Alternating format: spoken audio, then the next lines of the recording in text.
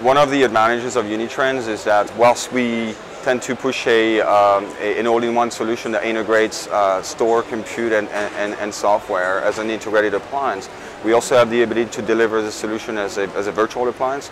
So in environments such as what you described, where you have a large number of applications, there's already an investment in compute and storage. We have the ability to leverage that investment and deploy a hybrid model with the physical appliances where relevant, but also using the virtual appliance which can install on Hyper-V or VMware and leverage the existing storage and infrastructure. So is it a plug-and-play situation for the partner, or do they get challenged with this heterogeneous environment in terms of implementation and getting the best configuration optimization? No, the average install time, because we actually have a remote team that supports the install for the partners or the end users, is 6 hours.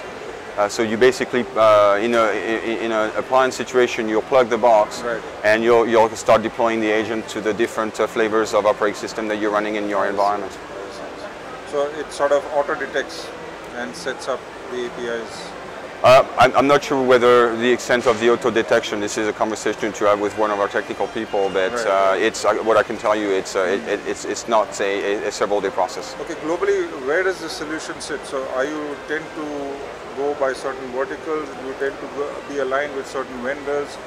What is the sort of pattern that the global